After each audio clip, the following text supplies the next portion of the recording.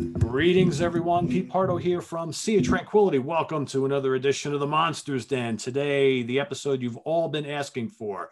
Guys, you got to do more hammer horror. You got to do more hammer horror. I'm going to go one further. We're going to rank our 10 favorite hammer films, right? Or hammer horror films. We might have some mysteries and thrillers thrown in there. So we've got in the house today, we got Mr. Dan Brown, Mr. Chris Sallow, Mr. Rich Catino, and everybody's got their list ready to go. We're excited to talk about hammer. And Dan, I'm going to have you kick us off with your first selection. Okay, well, as I always do, I really have a hard time putting things in my favorite down to my least favorite. I like all Hammer. And I know that out of 7 vampire films, at least with Christopher Lee, as I said earlier, I know a couple people are going to say Horror of Dracula, and I do like Horror of Dracula, but it's not my favorite. And I'm going to go with Dracula, Prince of Darkness.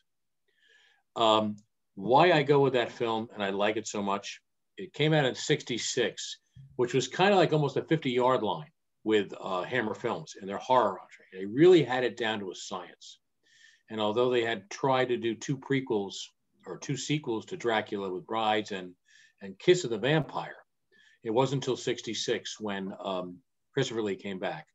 The basic setup, I mean, 2 couples off to a castle. Somebody gets bit, somebody gets literally drained. And I love how they bring Christopher Lee back. Yeah.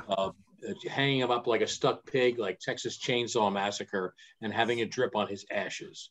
And then just going right along, Lee looks so pale. He looks really like he just came back from the dead. And the whole fact of the sharpshooting priest in the end and the falling through the ice because he can't cross running water, dealing with some of the earlier vampire things, I find it one of the more, I love them all, but this one, and since it took 8 years to make it, I was really impressed with it. And it's probably my favorite Dracula film that he did overall. It's a great one. It is a great one. It's great, too, that he's got, Christopher Lee's got no dialogue, which is unbelievable. No, he hated not having any dialogue, right? Right. It's unbelievable. But it still works great. Yeah, it's all about his presence, really. Yeah, he had this certain presence. He was tall. Well, he was 6'5" almost, and he just was statuesque. He was handsome in many respects. He didn't exactly wear evening clothes. It's funny when you talk about his dialogue. Is that this is one of the few album films he had no dialogue. And the funny thing, there's 2 stories about him with dialogue, and that is number one. He had said one time in an interview that he had read the script for some of the Dracula films. I don't know if it was this one in particular. And he said the dialogue was so horrible, he refused to use it. They've checked the archives and they've never found any earlier scripts with a lot of dialogue. They've never found anything like that. So the other one is that he was getting paid by the word because he only got paid a little bit of money to do Horror Dracula. They made a boatload of money on that film. And he started charging him by the line. And Hammer, that's another rumor. I don't know how true it is. And Hammer, really, strangely enough, as lush as their movies look, they were quite well photographed. They look a lot bigger than the budgets that they had. Yeah, considering it one. Yeah. So, and that's what they say about him. But I think him not speaking is a much more animalistic, mysterious way of not saying. Sure. It. And that's some of my trivia I throw in. Yeah. Spend hours looking for useless trivia. Your first he definitely brought to life the Bela Lugosi. That's what he did. Even though I like very different. Bela Lugosi was cool, but Christopher Lee brought it to life. Yeah, no, for sure. All right, so my number 10, Blood from the Mummy's Tomb, and there's two reasons for that, Pete. The left one and the right one. I mean, Valerie Leone is gorgeous. I mean, is this even a mummy movie? It doesn't fucking matter. She's gorgeous. She lies there naked, gives the best not naked, best under boob in the history of cinema. That's it. I don't have it. I was looking through my collection, so I had to write it down. I'm like, okay. I got to buy this Blu-ray. Blu-ray is really good, by the way. It's awesome. Really good. Yeah, and you know what? That is actually a fun movie. And it is. In all honesty. It's not like it's a bad movie at all.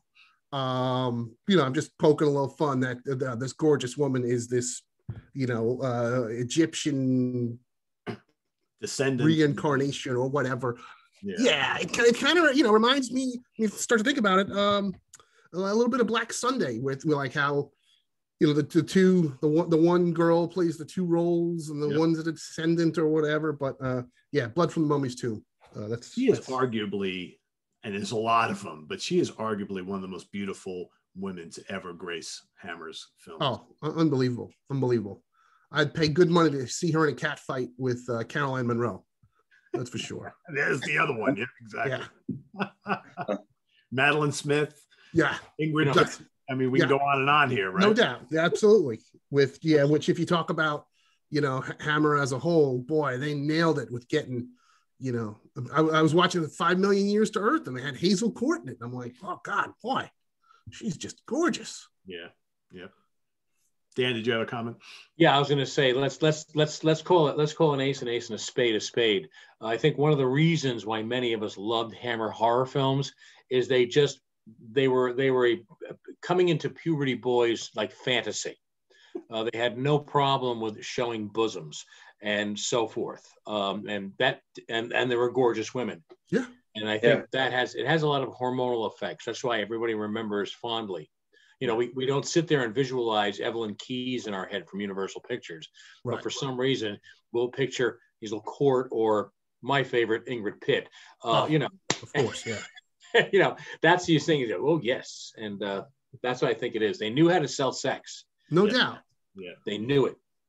And nobody was really showing it like that in movies at that time. And, you know, you people forget too. Okay, what was before this was the Universal movies in black and white. Yeah. So now they're in color. You've got actual blood on screen, and you've got gorgeous women showing unbelievable cleavage.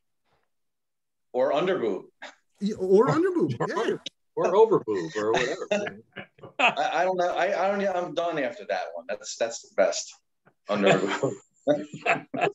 if you haven't seen it, you got to see it, Rich. What? You got to see it. I have to watch it. You always hear about. It's always side boob, but now there's the underboob. No, this is underboob, right, Pete? Yeah, or a little both. I don't even. It's Oh my God. Side, under, whole boob. It's great boob, regardless. Right? It's great. Under, over, sideways, whatever. It's incredible. What's your first pick of the day? You know, I can't even speak after that one. I'm done. So, I'm going to start with The Devil Rides Out, just because of the Satanism thing going on, the occult thing. Now it really wasn't going on at the time. I mean, what other movies were like that at that time? It was pretty groundbreaking, actually. Yeah. Even though it's not really over the top or anything. Christopher Lee's in it, and he speaks a lot. He speaks unlike he does in and he's very little in Dracula. Yeah. In fact, I think he went on record saying that was his favorite role in any Hammer movie that he did, right? Yeah. Well, he was pivotal in getting the script because I think it was written by an author by the name of Dennis Wheatley. Dennis Wheatley, Dennis Wheatley, yeah. And he had written a number of books containing a couple of the characters. They were probably like the British version of like one of those I Love a Mystery radio show, like a crime fighting team type of thing. But they made a couple of books on that. He was pivotal into bringing that to the show, to that film, or having it be made. And it holds up really well. It's based on a 1934 novel of the same name by Dennis Wheatley, written by Richard Matheson, directed by Terence Fisher. Yep, Terence Fisher.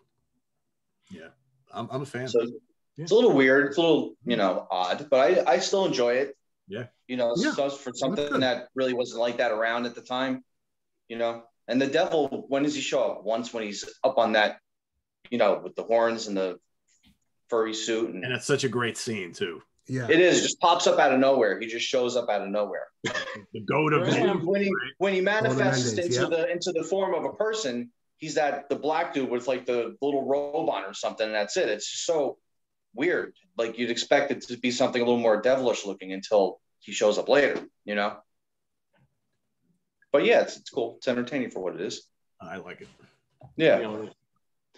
it also, the funny thing is it holds up well after 50 something years as a film, because, there are certain films, like all the witchcraft films they've made in the 60s and 70s. I remember I remember seeing, what was that thing? Brotherhood of Satan with Strother Martin, that horror film. And I saw that years ago. And when it finally came out on VHS, like, oh, great, I can't wait to see this again. And I put it on, I fell asleep. It was just not, it didn't hold up time-wise. Even as exciting as it is, Race with the Devil with Peter, it just feels kind of short-souled. It could have been much longer and bigger. The Devil Rides Out, maybe because the British aspect of it. You got the later Eric Blofeld, what's his name, playing the bad guy. He played Eric Blofeld. Charles Gray. He played Eric Blofeld in Diamonds Are Forever. Charles Gray, yeah. It just holds up very well, and it's a straight-on horror. There's no tongue-in-cheek. And that's why I think it's really good. Other than like Rosemary's Baby, very few hold up. Yeah, it explores the occult and Satanism. Yeah. Good choice. All right, my number 10. I'm going to go 1971's Dr. Jekyll and Sister Hyde. Nice. Okay. Big fan of this because I love the whole Robert Louis Stevenson, Dr. Jekyll and Mr. Hyde story itself, and they've kind of remade that story so many times, and I thought this did a really great job of kind of sexing it up a little bit. Doesn't get any better than a guy who does a lot of these experiments and changes himself basically into the female twin of himself, right? And of course, you got what was her name again? Martine Beswick. That's the one, yes. Who is also another Hammer beauty, right? And she was also for sure historic women, right? Film. Ralph Bates was. Ralph Bates is awesome. Really good. Yeah, and it's just and I love like the last half hour when he's kind of like conflicted because you got both sides trying to gain superiority over this body, right? And it's just a really well crafted film. Again, it's not like over the top horror. It's not like it's bloody or anything like that. But I love how the evil side of him is a female, right? And they kind of it's just a really well crafted, fun film. And other than like the original silent film with John Barrymore and of course the classic 1931 Dr. Jekyll and Mr. Hyde, this is probably my third favorite out of all the Jekyll Hyde films. I really dig it quite a bit. So that's my number 10. Back to you, Dan. It's a great one. That's like the first full-blown cross-dressing horror film, other than Dress to Kill, and then maybe the short stint of Norman Bates. But all right, next up, where do I gotta go? I want The Gorgon from 1964. And what I like about this film, what I've always liked about this film, is that number one, it's the first reteaming of Christopher Lee and Peter Cushing since Dracula and Frankenstein films, reteaming. The film is it's bathed in mystery. You never really see the Gorgon. You know that what people are being calcified. Typical situation. There's a castle and the whole situation. The only weak spot of the whole film is, and actually Christopher Lee said this, the special effects of showing the Gorgon or the Medusa's head. They have snakes on it, and it looks like really bad test footage from Ray Harryhausen. Really bad test footage, but I like it because it is different. It's the first teaming, and I think this is the first time they realized, because in those first few years they were dealing with traditional monsters: werewolf, Frankenstein, the Mummy, Dracula, and also this was their first foray, I believe, into a new monster. Did you say it was 1964? Because that was the date, right? Was it 60? I think it was 64. 64, yeah, yep. And it was very much like and I think by the mid 60s, I love a lot of the Hammer standalone horror films, kind of like I love the X-Files standalone episodes. I couldn't buy into the conspiracy, but I like that. But the Gorgon, other than the ending with the really bad wire snakes or puppeteer snakes, it's all good. I think it's a great film, actually. Yeah. Good choice. All right, Chris, what do you got next? All right, my number 9 is The Curse of Frankenstein, which is that new double disc Blu-ray that came out, and Man, Christopher Lee is really great as Frankenstein. I think he's even more sympathetic Frankenstein than Karloff. But wow, Peter Cushing is just unbelievable. I mean, he to me, to tie it into wrestling terms, man, he is really the guy that works unbelievable either as a baby face or a heel. And holy shit, he is the worst fucking heel in this movie. He is such a scumbag. It's unbelievable. Holy shit. He's like the biggest heel in the history of Hammer in this movie. But it still holds up still really well. I wish we had more of Christopher Lee as Frankenstein in the movie. But really it's really the monster truly is Dr. Frankenstein. In this movie. He is in all those movies. Pretty much. But like this one, I think takes the cake. He was born to play that role. I mean, for sure. And the way he treats his cousin, right, who's so in love with him. Oh my God, like dirt throughout that entire movie, right? And it's so funny because his buddy, he treats him like crap too. It's like he brings in the cousin to marry her, and then you find out he's screwing the maid, and he knocked her up, and he's like, "I'm not marrying you, you piece of dirt, get out of here. I'm gonna have my monster kill you when you're not looking." I mean, it's just crazy. Yeah. And there's 7 movies in this series. Yeah. I'm just looking at them now. That's the first one, Curse of Frankenstein. Yeah, this is the first Hammer horror. This is the one that Curse of Frankenstein, the one that did it all. Yeah. Now, if I remember correctly, he was in every one of the Frankenstein films but one, right? Yes. I can't Ralph remember. Bates was in one of them. Yeah. One of the later ones, right? The second to last one, I think. Yeah, they The were horror really Frankenstein? Yeah. Yeah, I think it's horror. That's a tongue-in-cheek film, actually. Really, it's not on a serious note, if I'm not mistaken. But anyhow, go ahead. I'm sorry. It's that's a good one. Yeah, that is. All right, Rich, back to you. All right, I'm picking I picked the Gorgon also. I threw that in my 10. All the same reason that you said. And what they should have done with the Medusa when they showed her is if they would have done it further away, the shot, it probably would have looked okay. But those close-ups are atrocious. It's like these little rubber snakes that just kind of like bob up and down. It doesn't work. I think they were on wires. The movie's got a cool atmosphere to it. It's moody. It's got atmosphere. The locations are really cool. So, that's got it going for it. And having the Gorgon, brought into this universe is cool too. But that's the one thing that just doesn't work is that doing those snakes, they just didn't work well. I'm surprised after they did it and they filmed it, they didn't say, let's try something different, do it a further away shot. Yeah. I thought they did a pretty good job, at least through most of the movie of kind of like the who is the Gorgon, right? And then the big reveal, and which kind of when they revealed it, it totally made sense. But they kind of kept that a little under the rug for a little bit, right? Yeah, it's a good one. I've always liked that one. All right. My next choice from 1974 is the final film in the Frankenstein series. I really like this one a lot. Frankenstein and the Monster from Hell. This one is just like off the wall crazy. And again, we've talked so many times about how Hammer and Universal had real problems with continuity from film to film to film. So all of a sudden, you got Victor, who's like head doctor in a prison, right? Meanwhile, he should have been dead years ago, right? That for every single film, he's supposed to be put to death or whatever. He always winds up living. So here he is. He somehow has some dirt on the warden of the prison. So he now is incognito working as a doctor in the prison. And of course, he's doing all sorts of experiments because he wants to continue doing his work. So he winds up creating another creature based on body parts of some pretty interesting other prisoners within this place here.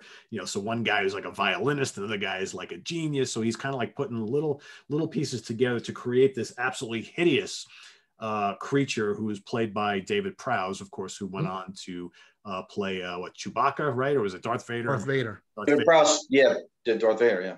So he's got and I think the main body was this like strong man, and he's like ultra hairy, and they put the eyes of some other guy, the light touch of the violinist. I mean, it's all wacky, and it's got Madeline Smith in the film, who plays his mute assistant. She, of course, was from the Vampire Lovers, and the blonde dude, I'm forgetting his name. He was also in a couple other movies in Hammer too. But it's just a wacky film that, again, you know, just shows you what a scumbag Victor Frankenstein was, played by Peter Cushing. And you know, and you know, and the guy, the warden, is a total piece of crap too. He's such a low life guy. So there's really like nobody in this film that you can actually root for other than the monster and Madeline Smith, the mute assistant. They become friends, right? So again, the monster is not the monster in these films at all.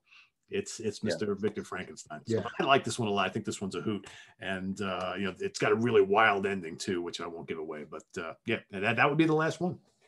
I'm look at the information about it. There's censored scenes that's restored to the DVD. Do you know if that's in that version? Sure. I remember buying the VHS. I mean, I remember seeing it as a kid, and you know, I mean, when I saw the picture of David Prowse in Famous Monsters, scared the shit out of me. That's the skin for my money. The scariest Frankenstein in the history of cinema. But yeah, there's like a scene where they take the brain out. Yeah. And then the brain falls like in the floor in like a bowl, and then they accidentally step on it. And I remember in the 80s buying a VHS of it, and I was so psyched to bring it home from Suncoast, the video store at the mall. And I watched it. It was cut. It had all the good gore scenes were cut. So yeah, there are various versions of it. That was a big item on the collector's market. Was the uncut version? I think it was released in Europe, uncut. And I'm wondering, Peter, you have it. Is yours uncut? You have it. Yeah, it's uncut. Did they restore it? Yeah. Okay, because I was curious if they have, because that's some of the shortcomings you run into sometimes. Yeah, I believe that one is uncut. Scream Factor. This is uncut. And Chris, if I remember correctly, the scene, and without giving too much away, there's the scene late in the film where the prisoners turn on the monster. Yes. There's all sorts of, you know, stuff being pulled around. That's in this. Yeah. I took that out also years ago. That plot line, that whole storyline is basically ripped off when they did Beyond Reanimator, where Jeffrey Combs' character, the doctor, is in a prison. And he is the prison doctor, and he's trying to recreate his experiments. And of course, the prisoners get involved, and I think even the warden is, he's a scumbag. Yeah. But I think they ripped it off, not verbatim, but they ripped it off to get the basics for the plot. Of course, nobody's seen Beyond Reanimator, so who cares? I hated it. I've seen it, but yeah, I own it. So do I. Sorry, who in this room doesn't own it? At this point, I hated it. Yeah, I did. I fucking hated it. Very disappointed by it. Yeah, I was crushed. I was like, oh god. As soon as I saw like was it the fucking penis or something had fingers and was running around, I was like, this is was that Bride of Reanimator? No, that was like an eyeball on a hand.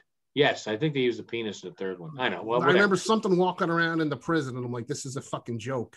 Like, yes, I know Reanimator is funny. But I'm like, this is now you're resorting to dick jokes. Like this is stupid, but I don't want to. Wasted talent, wasted story.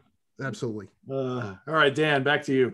Okay, we're gonna go with next one. Let's see. Well, Devil Rides Out was one of my picks. I knew that was going to be a tough one to avoid, you know, like this, but it is a good one. Actually, I really want Maniac from 1963. And why I like Maniac, and the thing about Maniac is I remember Maniac seeing it the first time and being it's got a lot of plot to it. I mean, first off, they're taking let's, like in The Brides of Dracula, let's feel sorry for the guy in the asylum, let's get him out. You know, that's not going to help. It's not going to end up being very good. But the thing is, there's a lot of little plot twists in the film that it keeps you going.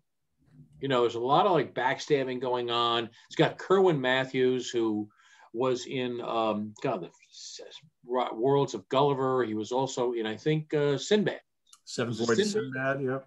Yeah, and but anyhow, nonetheless, it's a film that's great the first time out because there's a lot of little plots and twists. It also takes place in France. But you see it a second time, it's like watching like The Sixth Sense. You know, the first time you watch it, you get all the hints. You're like, wow, this is really good. And then when you get the punchline at the end, if you ever decide to watch it again, it's just, no, it's not there. Maniac is very not hard to swallow, but it's not doesn't hold up. And I think I based my enjoyment on it on the fact they were dealing with a homicidal maniac. I mean, the poster, as it was on Chris's package, you know, he's got an acetylene torch and a pair of sunglasses. I mean, this guy is like a whack job. And it just I think it kind of came and went in the US. It didn't really do well. But I like it because the first time, the impact it had the first time I saw it, and that's why it's there, because of the impact it made. Who doesn't love homicidal maniacs? I mean, you know. Oh, come on. All right, Chris, back to you. All right. Now it's a disc I'm looking for. It's my buddy Sean. He and I were talking about this the other day, and he's like, "Did you know that The Mummy is like out of print on Blu-ray?" And I'm like, "Oh fuck, really? I don't have it." So now I'm looking for The Mummy on Blu-ray because I gotta have it too. And man, it's not in one of these Screen Factory sets. I was just gonna say the horror classic. I didn't even know it was in one of those packs. Yeah, I'm gonna have to look for one of those. All right, so this is what you get in this one. You get The Mummy, Dracula's Risen from the Grave, Taste the Blood of Dracula, and Frankenstein Must Be Destroyed. Okay, it's the same, and it's called Horror Classics. Yep. Same four films that came out on the DVD version of it. Yes, yeah. And I think the other package they came mirrors the one that had the werewolf in and so forth and so on. They just put them on Blu-ray. I don't know if they did restorations, but you know. You have to get that one. But yeah, The Mummy's awesome. I think Christopher Lee is the, you know, like of all the monsters, like traditionally, The Mummy, I think, has always been like, to me, the least scary and the least interesting. But man, Christopher Lee is fucking awesome. I remember as a kid, the first time when he smashes through the fucking library and Peter Cushing's got the double barrel shotgun and he shoots him in the chest and he just explodes out of dust, but still keeps coming after Peter Cushing. I mean, just unbelievable stuff. So I think it's a great movie, and you know, I wish Christopher Lee would have come back and done more Mummy stuff, but yeah, that's my number pick. That's a good one. Yeah, I like it. All right, Rich, back to you. All right, so I'm gonna pull out Dracula also, Horror of Dracula in America. So I was thinking about it, why I like these so much, aside from it being, you know, the color version, it brought to life with the terrifying life of Bela Lugosi, which you never got to see. But I also thought about it because, have you guys ever been to Wildwood, New Jersey? Yeah. Mm-hmm. South Jersey, Wildwood. Far away. Do you remember Castle Dracula? Yes, it was an attraction. It was a haunted house on the boardwalk in Wildwood. And I'm pretty sure when I was a kid, my family would take us down every year. And I remember seeing these movies on TV, and probably Horror Dracula is one of them. And the locations, you know, that are in these with the castles that they're in, the Gothic castles. Mm-hmm. It's just like when I would go to the Wildwood Boardwalk and go into the haunted house. I was like, it's got to be, that's the connection to my childhood, why I love it so much. You know, not only you bringing the vampire to life instead of black and white, it's color, but he looks so much more ferocious in this. Oh yeah, dark, you know, and the castles and the locations. And the castle locations are so cool and atmospheric. It just works so great. So I really like this one. I like the death in this one too, with the sunlight. Yeah, that's great. And the body that's rotting away. So yeah, that's why this one made my 10. And you know, quite frankly, as much as you know, growing up, you know. Oh yeah, well, that's what it's all about, right? And, yeah. You make a good point about how ferocious he looks, and quite frankly, I'm a huge Bela Lugosi fan. I love everything he did, and I love his Dracula. But come on, vampires gotta have vampire teeth, man, right? Yeah. And these monsters are the classics. They set the stage for everybody else.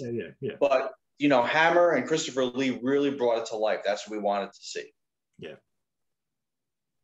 So yeah, makes my 10. Yeah, I was going to say that the reason why, I mean, I love that film, and the only reason I just didn't put it on my list, and it's actually like the airline version of Dracula. It's very truncated, the whole plot line. They take a lot of things out. It moves quickly. This is one of the few things I brought here. Surprisingly, I found them in my collection. but you have the Warner Brothers one. I think Warner Archive came out with a version as well. I don't know if any of you guys are aware of the Lionsgate out of Britain, out of England. Can you see it? I'm sorry. Where am I at? Here we go. Yep. Yeah. That's a Region 2. It's out of, if you have a Region 2 player, it works. The great thing about this, it gives you both versions, Horror of Dracula, Dracula, the original cut. They give you the 4 reels of the Japanese film that was in a fire that they were able to get the face melting scene to restore it. And this is also the British Film Institute's restoration of it. There is also, not to read or take up too much time, the special features. There's a new documentary called Dracula Reborn, Resurrection of Dracula, another documentary about the film's restoration, censoring Dracula, why and where, what had happened with it. Christopher Lee's demon lover Christopher Frayling on Dracula, all 4 surviving Japanese reels, The World of Hammer, Dracula and the Undead, Janny F. Fay reads Stoker at the Vault Festival, stills, production stuff, a booklet inside, and the original shooting script. And I definitely don't have all that on mine. Yeah, there's 3 discs. Now it is Region 2. I got the same one. Wow. And I think you can still get this for $20, I think, even on Amazon. Yeah, that's where I got mine. This is the one that I got, and so when they came out with the Warner Archive, it's like, I don't know if I'm going to be able to beat that. It's the same restoration. That's why I grabbed it as the BFI restoration. So cool. That's all. That's one of the few toys I could show. See. Well, there's 8 Dracula movies from Hammer, including the Legend of the 7 Golden Vampires. 8 all told. 8 total, yeah, including that. Now, in that list that you're looking at, do they have Twins of Evil in that list as well? No. Okay, because I mean, Twins of Evil. The Brides of Dracula is included. Okay, so I guess they're doing like Dracula type. Yeah, I see what they're doing. Yeah. Twins of Evil and what's the other one? Vampire Circus are also vampire films. Right. I was going to say, I think the list Rich is reading off, they're not really Dracula movies. They're really more the Van Helsing movies. Yeah. Because that's what ties that series together. Yeah. And then there's Kiss of the Vampire too, which is supposed to be a lead. That was supposed to be the second sequel. Yeah. And I don't know why Lee didn't get involved. That and Brides of Dracula was supposed to be slated for Christopher Lee as well. Right. So not enough money, not enough lines for him, right? I guess. Yeah. And the Legend of the 7 Golden Vampires has Dracula in it, but Dracula goes into the body of somebody else to do the martial Christopher arts. Lee lookalike, right? Yeah. I thought he looked great when I watched it again today. Looks really cool. Yeah. All right, my next choice. Speaking of vampires, how about some lesbian vampires? Vampire lovers, right? Hey, they're buxom, they're lesbians. This is a winner here. So wait, before you describe it, do we get the infamous, as Chris says, the under boob, or do we get side boob? You get full on in the bathtub. You get full on boob, yeah. Yeah, bathtub boob. So it was 1970. I mean, this is just like classic Hammer of that time period. Now, we were talking about it on Facebook, but I'm going to tell the story. If you get the Scream Factory Blu-ray here, they have a bunch of really cool documentaries and featurettes. But there's an interview with Madeline Smith, who plays one of the lead women, below Ingrid Pitt in the film, and she talks about how when she first got the role, she was really, really thin. Okay, she was young. I think she was like 20 or 22 years old, something like that. And after she got the role and she was wearing the costumes and stuff, and they were doing all the rehearsals and stuff, the director called her aside and said, yeah, we're a little concerned. And she's like, why? What's the matter? Is my acting okay? And all that kind of stuff. They're like, yeah, we just, we don't know if you're quite buxom enough. And she's like, okay, really? And she's like, all right, well, let me go and try and put on a couple quick pounds. So she's like, so I went for like a couple of 2 weeks, and I ate a lot of full fat yogurt. And she goes, and all the weight I put on went right to my breasts. And then next thing I went back and they were like, perfect. And well, the film, she's certainly not flat chested in the film, right? No. So I've never heard that before, because she says it in the documentary, like most women would have gone and gotten breast implants, right, if the role meant that much to them. But she's like, I didn't even need to do that. I just ate a lot of yogurt. I was like, I've never heard that before. Crazy. No, but anyway, but this is all Ingrid Pitt. I mean, Ingrid Pitt is like the reason to watch this film. You know, it's got Peter Cushing's name on it, but he's in like the film for like 10 minutes, a little bit at the beginning, a little bit at the end. But it's just a great, you know, basically all chick vampire flick with the you know, the Karnstein legacy, and Ingrid Pitt just plays a great vampire, and she looks gorgeous in the film. So I like this a lot of fun. Peter Cushing is probably the one actor that's been in the most Hammer films, I would say, right? Oh yeah. Well, I don't know, maybe Michael what's his name, Dan, maybe you know, the one guy who's always plays a bit role in all these movies. Michael, what is his name? Oh, no, not Michael Gove. Gower. I'll think of it. Anyway, Dan, back to you. Okay. Yeah, I was actually I'm trying to. I don't want to leave the room. I was going to get the closing note for the whole show tonight, which would be about Ingrid Pitt. Of course, why wouldn't it be? Anyhow, my next choice, there's a couple things here, but I'm going to go with Plague of the Zombies. Why not? I like zombies. But on top of it, it's just, once again, you have to realize, I believe Plague of the Zombies was like the last film made about zombies in the, quote, traditional sense of the word, before Romero changed the whole landscape. And the thing about it's great. It's, once again, it follows almost the typical Haitian or the white zombie storyline, you know, about of course, it all plays in Wales, you know, long before Tom Jones was born. And, you know, there's this, you know, once again, people are traveling to a town, and all of a sudden there's this weird stuff going on. People are dying of a disease. And basically there's a guy who's involved with sorcery. So it captures all these different aspects of it. He's not Haitian or anything. He's a Welsh guy that has practiced in the dark arts. And the zombies are kind of corny. They're green faced and they look like haircuts like Mo Howard and the Three Stooges. But it's just a fun film. And once again, it's got the sinister atmosphere. And it was one of those standalone films that came out in '66. They're going off in these standalone, which I find them very intriguing.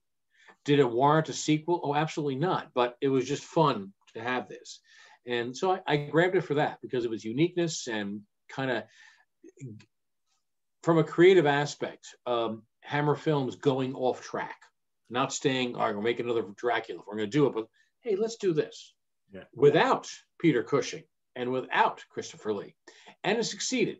I mean, if anything, it succeeded in those afternoon matinees.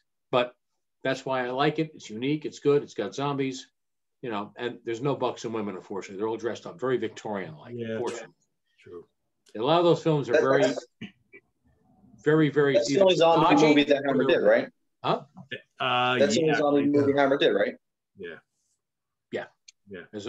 So that's my pick.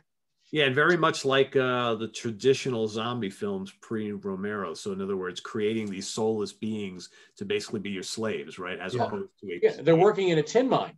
They're to mine tin, you know, and people are dying in the towns, like cheap labor. He's going through all this witchcraft and sorcery just to what? Not pay people? Yeah. I mean, it's kind of weird, warped and bizarre, but then I think it's no different in the real world. So, okay. But I do enjoy it. I do enjoy it as a standalone. Yeah, good. That's my pick. Cool. All right, Mr. Allo, back to you. Nice. All right, so a vampire flick that didn't get mentioned, which is why, that list that Rich was mentioning, I think was just the Van Helsing movies, is Captain Kronos, Vampire Hunter. It's really kind of a swashbuckling vampire guy, sort of predates Buffy the Vampire Slayer or Blade guy, you know, roaming the countryside on a horse, hooking up with hot babes like Caroline Monroe, and then leaving wanting more. A lot of people don't like this movie. I fucking love it. It's kind of cheesy. Of course, they wanted it to be a franchise, and it didn't quite work out, but it probably wouldn't have worked out anyway. I mean, Hammer was about to die shortly after this, but I really dig it. And it's a lot of fun. It is fun. And Caroline Monroe was just gorgeous. I was just gonna say it's fun and it's got Carolyn Monroe and some vampires. So that's it. I personally could care less for the lead character. It's like he doesn't even matter in this film. Right. Yeah. I mean, he kind of almost reminds me of like a dumb pro wrestler kind of guy. But he's got a sword. He's got Caroline Monroe in you. There's some vampires, and okay, I'm sold. I'm good. But it is fun. So there's other vampire movies that they list with that, like The Kiss of the Vampire, Vampire Circus, Vampire Lovers, yeah, Lust of the Vampire, and Twins of Evil. Yeah, they're all classics. Twins of Evil is really good. Twins of Evil, and another one where Peter Cushing's a real scumbag. Oh yeah, he totally is. Beyond Moff Tarkin. Oh yeah, no doubt. All right, Rich, what do you got next? All right, going with Fanatic, also known as Die, Die, My Darling. 1965. And I actually watched Maniac again when I watched this one. Didn't really like Maniac. I thought it was pretty boring. I got to say. Offbeat, yeah. Black and white, though. That was different. It was black and white. Something different. But my Die, Die, My Darling was... What's that? Well, my recollections with Maniac were it wasn't like I revisited it. I think I saw it like 30 years ago. And I liked it when I first saw it. And then, like I said, subsequent viewings, it's like I can't sit through it because I know what's going on and so forth. So Die, Die, My Darling is cool. I think it's very kind of like Hitchcock-ish a little bit. Feels like. So it's about the mother who has her son's girlfriend come over to visit. Yeah, I remember that story. But the son is dead. And throughout the story, she finds out from the girlfriend that he actually killed himself, and she doesn't believe it. So throughout the story, the mother keeps the girlfriend trapped in the house and doesn't let her go. So she's doing all these things to keep her in the house. And she's a religious fanatic, and she thinks she's doing this because the Bible tells her to do it, and it's for her better good. And throughout the whole story, the girl's just doing all these different things to try and get out of the house. And this woman has the woman that works there. She's like I guess the cook, the house cleaner, all that kind of stuff. And there's a couple other people there that live in the house, and everybody's under her control. Yeah. And she won't let this girl get out of the house. She does everything to try and get out, and she can't. So it's cool. It's a good story. Yeah. And then it ends. Thriller. What's that? The warped little thriller. I dig. Yes, psychological thriller. Yeah. Yeah. And then it ends, a lot of good movies like that. Yeah. It kind of ends kind of like Psycho a little bit. The American actress Tallulah Bankhead's in that, right? Older actress. She plays, right? Forgot the names. What's the name? Tallulah Bankhead. Yep. Yeah, from the 30s. Yes, that was also Hattie McDaniel, rumored to be Hattie McDaniel's lover. Which that's just sordid Hollywood history. Donald Sutherland's in this too. Who's that? Donald Sutherland was in it too. Oh wow! Okay. Yeah. So I enjoyed it. Very different for Hammer. That's why I wanted to put it in my 10. Different from the outside of the Gothic, monsters and all that kind of stuff. Yeah. There's a lot of good ones to choose from. Yeah. My next choice has already been mentioned, but The Mummy from 1959. So right up there. Again, I agree with everything Chris said. I think Christopher Lee is masterful in this role, even though he's just kind of ambles about and runs about and smashes things. But it's kind of cool, when you're used to the Universal mummies, which is all the, ambling about, or Boris Karloff, who appears in the bandages for like 3 seconds, right? It's kind of cool to see a really ravenous, psycho mummy running around killing and smashing things. So I like it. And his eyes are really intense, right? Like whenever they show a close up of the eyes, like bugging out of his head. So I wish he would have done another, but we know that Lee hated doing Curse of Frankenstein. He hated doing the Mummy. He didn't like any role where he had to wear a lot of makeup and didn't have any lines, right? So that's that was his big issue with the early Hammer stuff. But I like it. I think it's classic. I dig it. Back to you, Dan. I remember when we talked about it on the previous episode, and I was saying when I watched it again, it's like very classy too, like the lavish costumes and everything. It's very well made. It looks like it's got a huge budget. Yeah, but none of these films did. But they took whatever they could get, and they made the films look really nice, and that's the important. Yeah, they were. what do you call it, was basically tightwads. I mean, they were bigger budget than Roger Corman and American International Pictures, but they really ran a tight ship. But the thing is, their films look far more lavish, maybe because they protected their elements, the negatives and things like this. They stayed in storage properly. But to this day, and you see some of the Blu-rays and the way they're done, they stand up. They're just so lavishly filmed. There's great color, great cinematography, and and the costuming, everything. And when you watch Maniac and Die Die My Darling, you can see the nice contrast between the two types of movies too. Mm-hmm. Yeah, because one's color, one's black and white, and the way they restored them, nice contrast. Yep. All right, Dan, what's your next pick? Me, huh? Okay, look, I show another toy here. Look at this. God, Kiss of the Vampire. Oh, there we go. Yep. Yeah, this is one of the Blu-rays I picked up on that haul I told you about. Somebody on eBay was selling they were selling lots of Hammer Blu-rays.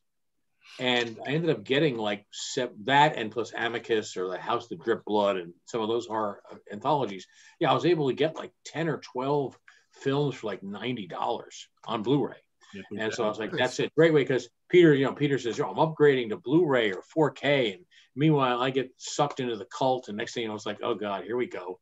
If I'm not buying UFO Strangers of the Night, it's going to be some kind of a 4K box set with 16 discs. Then I'm trying to explain to my wife why I can't pay my life insurance premium. But anyhow, nonetheless, Kiss of the Vampire. Another, I think it was the third script for Lee.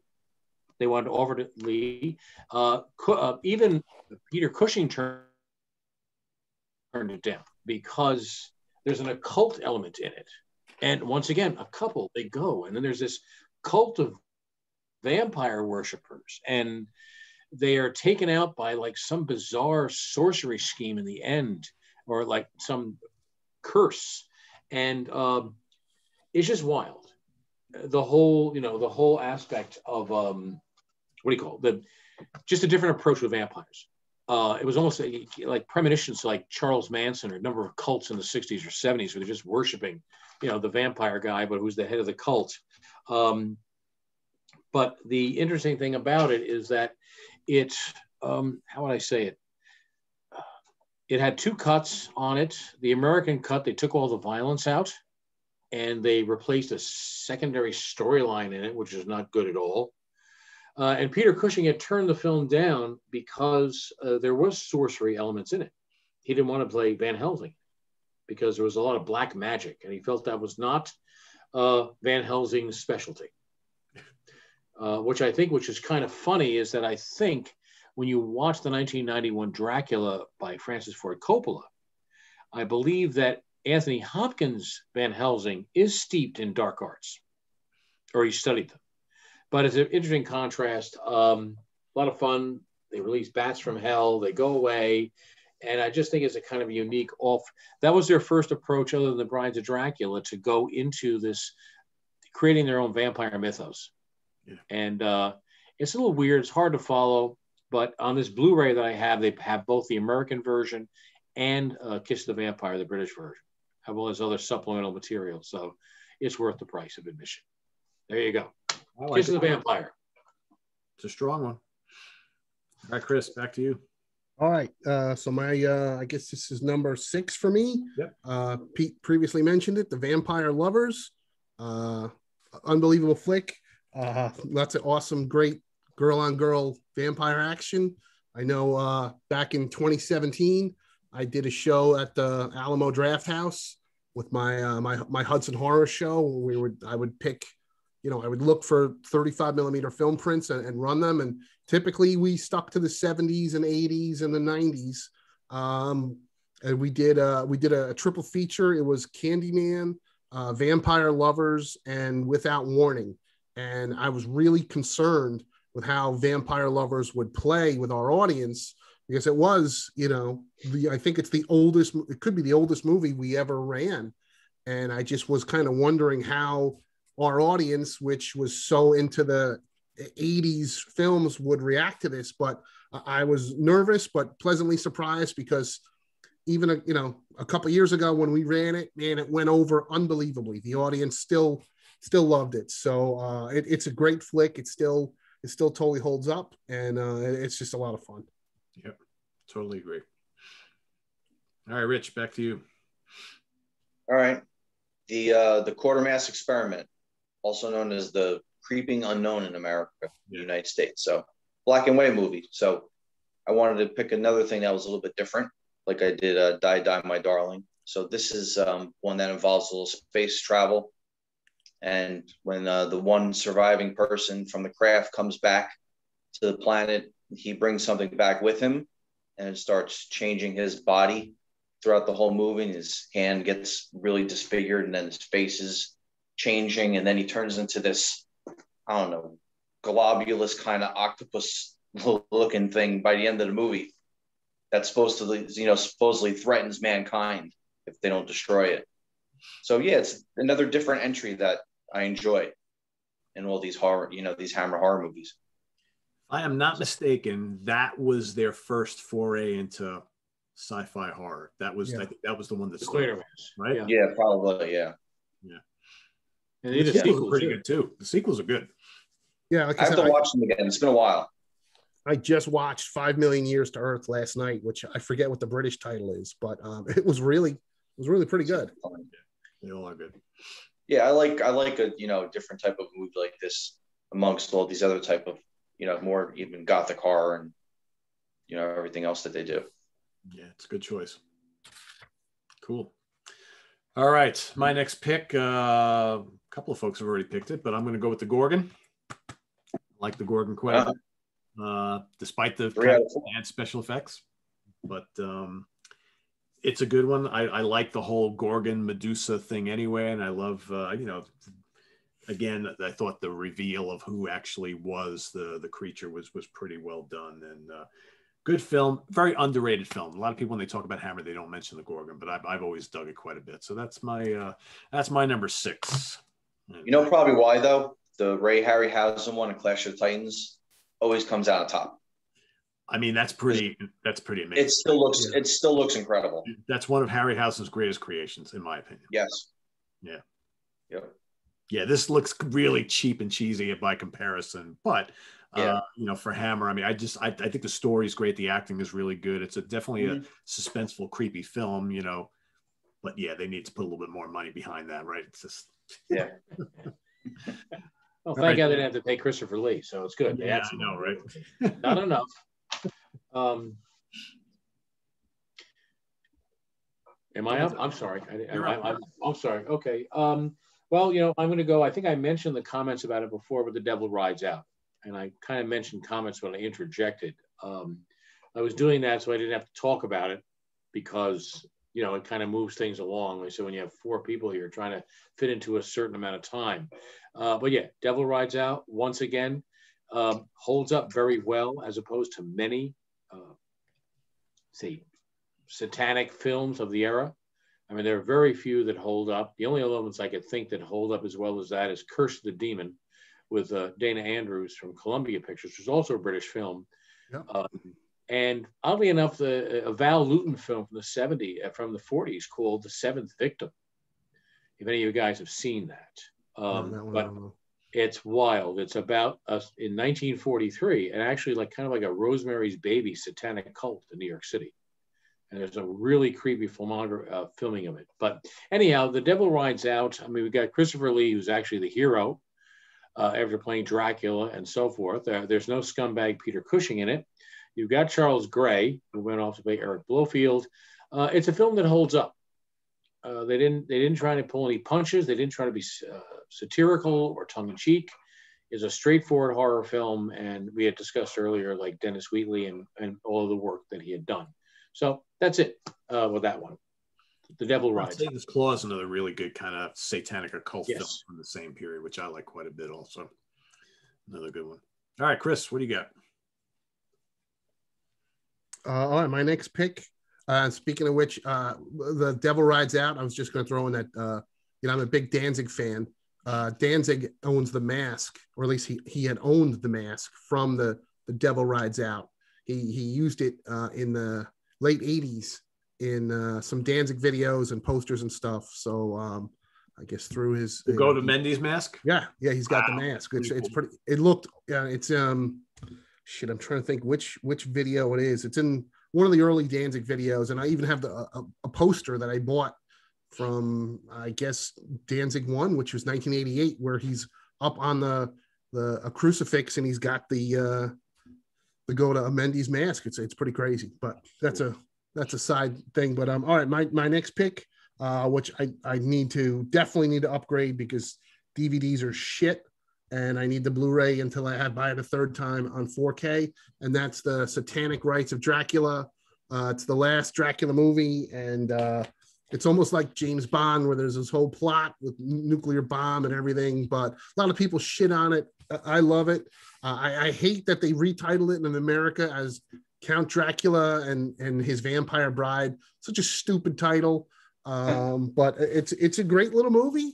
You know, I like that they were trying something different with the whole satanic aspect, which Hammer tried to do on my one dishonorable mention. But yeah, I dig it. It's cool, and it's very it's kind of different. It's the same but different. You know, Van Helsing and Dracula, but there's a nuclear bomb and Satan, and you know, it's like fucking throw a kitchen sink in there, man. Just get everything in there. I was going to say, what's the whole satanic angle? I haven't watched that one in a long time. Yeah, there's all this black magic mumbo jumbo and plot to, you know, blow up the world and whatever else, man. It's fun. It's schlocky. You know, Peter Cushing plays the grandson or great grandson of the original, because they jumped into this modern times with, was it Dracula AD 1972? Yeah. And I know a lot of people were like, oh, that's when the Dracula movies really jumped the shark. But it never bothered me. I like them all. They're all fun. Yeah, they're all fun. I've never seen that one. Oh, really? You know why? Because I've never seen it, because I have it. You know, of course, you find the time to do it, because it was under that. It's actually like public domain in some weird things. At least it is. Yes, somehow, and I don't know how that happens. Yeah, and right. Then of course there's the Satanic Rites of Dracula. And I think the Brides of Dracula and the Satanic Rites. That's like heavily cut, like 10 or 15 minutes out of the yes. Thing. Yeah, and so I finally got it. I think it was available on Anchor at one point. Like it was a 2-disc set. It came with something else. Did it come with that on yours? It could. I mean, this one is this old DVD is Anchor Bay, but it's just Dracula and. Okay. But it probably did come out as a. I've never seen it. I think what it was, I got turned off by Dracula AD 72, which they were trying to be kind of topical at the time, and everybody's, you know, dressed up like the monkeys, and it's got that rock band like Stoneheart or something. Yeah, and it's just like so I'm cheesy. having a hard time taking everybody seriously in right. that, you know. And I can imagine it. I can only imagine I would love to be a fly on the wall in the trailer as Christopher Lee and Peter Cushing sat in their trailer and said, "God, what kind of shit we get ourselves into with this one?" Right. You know. You know, we could be doing other great stuff, but anyhow, I wanted to throw that in. I've never seen it. Now it's fun. It's really good, but yeah, make sure you watch the uncut one, right? Because the cut one is missing, you know, all the good stuff. I tracked all the Anchor Bays down because, you know, after Bill Lustig left Anchor, and you know, he was the one that Bill Lustig was pivotal in getting all these films into the States, sure. or at least in Anchor Bay. And you know, I don't know what happened along the line, and he went off to he created Blue Underground, and Blue Underground, and this was the only way to see some of these films. And I actually spent, I hate to admit this, but I ended up getting them on the secondary market. A lot of them. I mean, some were cheap, like, you know, certain ones, but certain ones like the Satanic Rites of Dracula, particularly the 2 DVD set, was like very pricey, and I kind of lucked out with it. But they went up in value at one point. Maybe I'll just, you know, sit down and finally break down and watch it. Sure. Yeah. Is that one of the sets you guys are talking about? It's not on that set, I don't believe, is it? No. It was on Anchor Bay set. It was like Anchor Bay. The one I had was an Anchor. Although Rich, I had a whole bunch of those. In fact, I had that originally. I had that box that Rich has. Yeah, I had all. Yeah, I've got like 15 copies of different things from, you know, Warner, the box, and they're all in binders. Preaching to the choir. We went through this about physical media. Yeah. It's very confusing and very convoluted. You know, what version of Martin am I going to watch today? You know? Sure. I mean, the worst thing, and this is total another subject, but you can appreciate this, Dan. Buying, I used to spend tons of money buying bootleg VHS tapes at like Chiller Theater because back in the 80s and early 90s, that's all you had. Oh, God. That's it. If you wanted to watch the uncut version of Satanic Rites of Dracula, you had to buy a bootleg VHS tape. For $20. Taken from a PAL VHS that was transferred, and there was always something warped about it because it never came through properly. Totally. Now how far we've come. Yeah. Now we can just go and buy, we're all film snobs now. And it's so funny. Years ago, like I said, I grew up at a time, not to change the subject, I grew up at a time we had a antenna on top of the TV, like the Honeymooners one, like, kept in video. Go ahead, Ralph, stand in the hallway with this to get the reception. Things would roll and this and that. And then all of a sudden something like AMC comes along or some other channel that shows something. And still, I had friends of mine that would say, like, don't you hate when they put that logo in the bottom right corner? It's like, please. I remember when. Now we become snobs. Totally, 100%. The only thing that's holding me back is kind of like the budget. Do I need to buy more? But other than that, no. It's I'm trying to find it. And of course, Peter says he bought a 75-inch TV, and I think Peter's actually the guy from The Devil Rides Out, because Peter buys a 75-inch TV and he goes, even my DVDs don't look right on this. I'm going like, great. So if I go up to 55 inches, things are going to look all fucked up. Gee, that's great. Let me invest. That's the guy who sent me a text 2 days ago about the Arrow streaming service special, right? Yes, but I told you we'll talk about that offline. While I was so excited about it.